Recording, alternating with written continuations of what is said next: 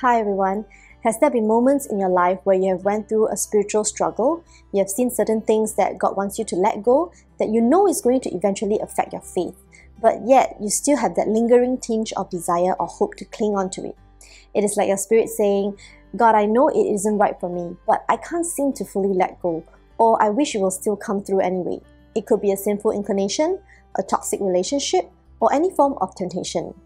Now the thing is, when one is coming before the Lord more often, testing and approving God's will more and submitting more, naturally they will find it easier to put down their own desires and surrender to God's leading.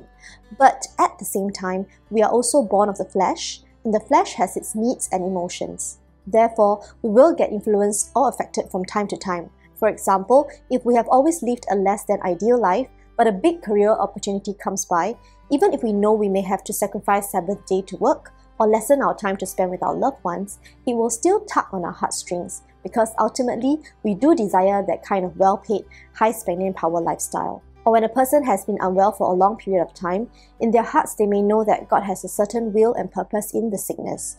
Yet because of the long-standing pain, treatments or medication intake, it will still lead to them not being able to let go of their worries and hoping that God will quickly relieve them of their sufferings. And finally, another example is when we see the people around us, like our loved ones, and we wish for them to change in certain ways.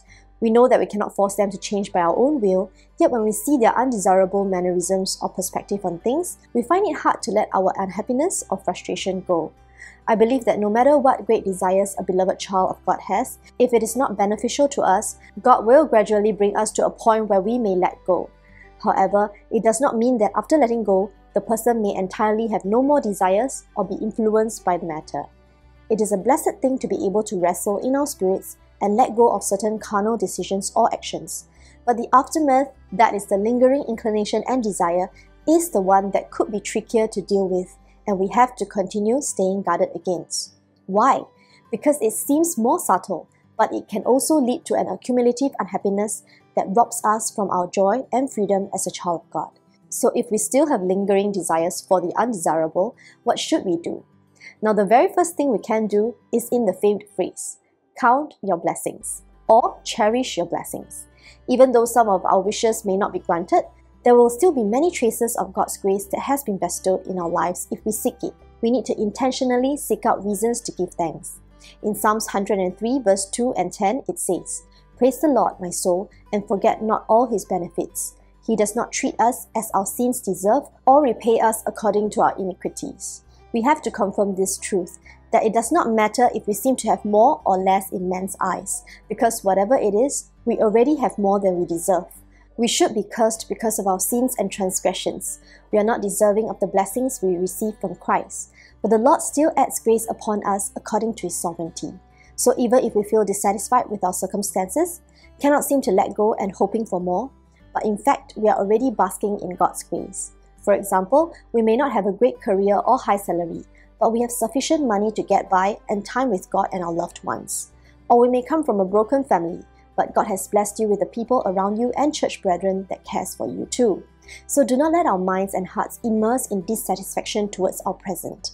When we can cherish and value the blessings that has already been given to us right now, this heart of thankfulness will eventually cover over our disappointment or lingering desires. Next, when it comes to what can bring us joy and satisfaction, we must not assume that we know better than God. In Isaiah 55 verse 9 it says, "As the heavens are higher than the earth, so are my ways higher than your ways, and my thoughts than your thoughts."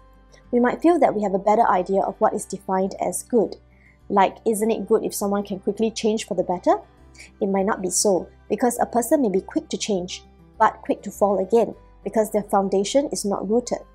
Or we may feel that it is such a great thing to have a high status in life and a good career, but it may not be entirely true because there might be other compromises made that could affect family relationships or spiritual life. We often think that if we have certain things, we will be better off or happier, but it might not be the case. We are after all limited, and we will never be sure of what is true, unadulterated goodness that glorifies God and benefits God's people, unless we turn to the only one who can, and that is God Himself. Now, brothers and sisters, if we do not live a life that looks to the Lord and reveres Him, everything in our life will eventually feel empty. This was the case of Solomon's realization at the end of his life journey. He possessed great wisdom, but realized it was all empty. Because as he said, the fate of the fool will overtake me also. What then do I gain by being wise? I said to myself, this too is meaningless. For the wise, like the fool, will not be long remembered. The days have already come when both have been forgotten. Like the fool, the wise too must die. And not just that, even after Solomon has tasted the many pleasures of the world, he confessed, I denied myself nothing my eyes desired. I refused my heart no pleasure. My heart took delight in all my labor, and this was the reward for all my toil. Yet when I surveyed all that my hands had done and what I had toiled to achieve, everything was meaningless, a chasing after the wind. Nothing was gained under the sun. Therefore, you can see that Solomon's concluding statement at the end of his life journey is that all is empty. Nothing was gained. Whether it was being wise or foolish, rich or poor, young or old and frail, the most important thing is still to revere the Lord. Dear brethren, if we come to realize that even our big and small desires are ultimately empty, we will not be struggling so hard about gaining or losing it. Finally, to get us unbounded by our lingering desires, we have to pursue the higher purpose and live by it. Just like Paul, who had a thorn in his flesh, he too wished that he may be liberated. But God did not do as he wished and simply remove it. Yet, Paul was still able to gradually transcend the discomfort of his thorn. Why? Because he was driven and led by a vision. He knew that God has a perfect will for his life and that the thorn is a way to prevent him from turning proud. Just as it is said in 2 Corinthians 12 verse 7, therefore, in order to keep me from becoming conceited, I was given a thorn in my flesh, a messenger of Satan to torment me. And beyond this, he also received God's comfort that the Lord's grace is sufficient for him, as mentioned in 2 Corinthians 12 verse 9. But he said to me, my grace is sufficient for you, for my power is made perfect in weakness. Therefore, I will boast all the more gladly about my weaknesses, so that Christ's power may rest on me. Therefore, after testing and approving God's truth and help, he placed his focus on God's leading in his life, so that he will not be worn down by his thorn, but because of this weakness, he experienced God's power over him and faithfully fulfilled God's calling for him. Brothers and sisters, our purpose in this world is not to fulfill our desires, certain standards of living, getting married, having a family, a good career, or living in comfort. When we place our heart on God's mission and faithfully follow through, like taking care of God's sheep, the weary and the broken, be a helper to God's church, raise up more God-loving and revering believers, and continue to equip ourselves in the complete gospel of God, we will be so filled up with God's goodness and leading that we will no longer have so much time to let our heart and mind dwell on those lingering desires.